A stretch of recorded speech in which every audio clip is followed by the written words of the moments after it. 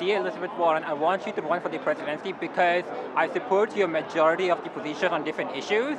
Now, people are kind of skeptical when they look at the Hillary Clinton because it's like a perpetuation of a dynasty, and perhaps the same argument goes against some of the Republican candidates. So I really support your arguments and how you passionately defend the common people. It's like probably the phrase you probably have heard many times. It's a Wall Street versus Main Street, and we all belong to the Main Street, and nobody actually wants to.